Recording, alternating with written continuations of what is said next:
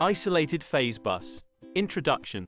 With the increase in the demand for electrical power, it was realized that it is more economical to generate power with a large unit than with several small units that could be connected in parallel.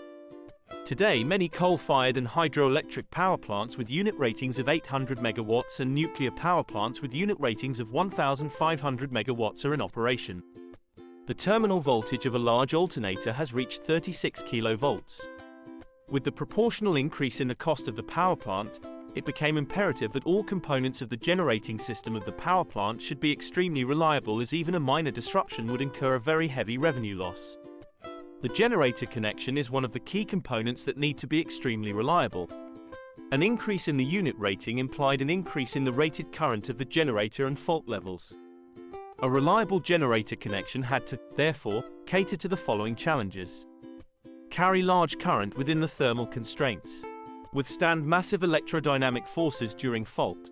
Contain the magnetic field in a confined area. Eliminate phase-to-phase fault. Minimize the probability of a ground fault. The development of isolated phase bus to meet these demands can be traced back to the year 1930 in the United States and subsequently in Europe. It was realized that the only way to meet the demand was to enclose each phase conductor in a separate conducting enclosure. The earliest configurations were a modification of the segregated phase bus where a conductor, two channels in box formation, was enclosed in a square, aluminium enclosure. There are stations where the generator connections have been made with open conductors with support and tie insulators at minimal spans. The product design has now been fine-tuned, and now all manufacturers have opted for an aluminium cylindrical conductor and enclosure.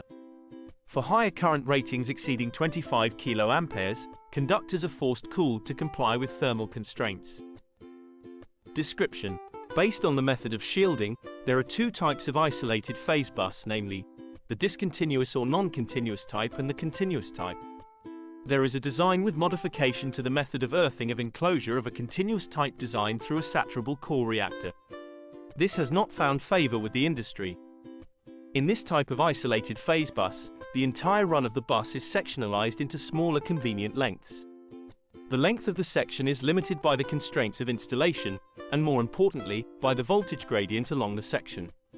The conductor is electrically continuous while the adjacent sections of the enclosure are connected by an insulating interface. Each section of the enclosure is earthed at one end. In this system, the current in one phase A induces a voltage on the enclosure of the adjacent phase B. The resulting eddy current produces a magnetic field that opposes the magnetic field generated by the current in conductor A. Consequently, the conductor in phase B experiences a diminished magnetic field due to the shielding by its enclosure.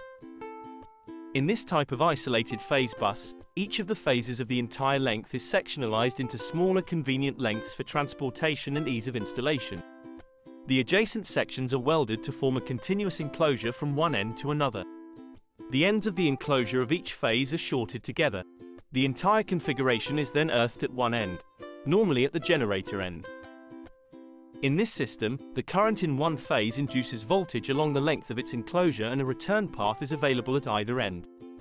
This circulating current, which is almost equal in magnitude and almost opposite in direction, produces a magnetic field that is almost equal and opposite to the one produced by the conductor. This results in a very effective shielding. The construction is exactly similar to that of the continuous type isolated phase bus, except that the shorting of the enclosure is carried out through a saturable core reactor connected in series with the enclosure of each phase. Under normal operating conditions, with the enclosure insulated with respect to ground and earthed at one end, a voltage gradient exists along the length of the enclosure. The voltage developed will be proportional to the product of the enclosure current and combined impedance of the enclosure and reactor. The magnitude of the enclosure current will be significantly less than that of the conductor current, and the phase angle will be close to 180 degrees. The marginal variation from the ideal condition of 180 degrees is due to the resistive component of the enclosure and reactor. A saturable core reactor is installed that is designed to operate at the knee point voltage of the reactor during normal operating enclosure currents. Under normal operation, such an arrangement will limit the enclosure currents and consequently the enclosure losses to a considerable extent. Under fault, the enclosure voltage rises and the reactor saturates. It provides a low impedance path for the enclosure currents and will offer shielding under short circuit conditions. Such a system, though patented, has not been put into commercial operations. Thank you. Mr. Balachandran graduated with a bachelor's degree, B.Tech, in electrical engineering from the Indian Institute of Technology, Madras, India, in 1967, and obtained a master's degree, M.E., in power engineering from the Indian Institute of Science, Bangalore, India, in 1970. He is a Fellow of the Institution of Engineers, FIE-India, Fellow of Institution of Engineering Technology and Chartered Engineer, FIET-UK, and Life Senior Member of the Institution of Electrical and Electronics Engineers, IEEE-US. He was the Founder Director of Power Gear Limited and Busbar Systems, India, Limited. He has worked in manufacturing industries in India and the UK and is currently an advisor. He has engineered several busbar systems that have been manufactured and installed in various countries, including isolated phase bus for the largest hydroelectric power plant, 26 by 800 megawatts, at the Three Gorges project in China. During his professional career, he has developed and tested a range of bus products and their accessories. His area of interest also includes switchgear, instrument transformers, and power system analysis. The book, An Introduction to Busbar Systems, authored by V. Balachandran, is case-bound, hardcover, size A4, 386 pages, printed on 100 GSM glossy paper. Copies of the book can be purchased with a requisition to Bala at busbarsystems.net. Black and white version of the book is for sale in India, Afghanistan, Bangladesh, Bhutan, Nepal, Pakistan, and Sri Lanka at a cost of 4,500 Indian rupees plus freight. Color version of the book is for sale in all other countries at a cost of US $126.00 plus freight.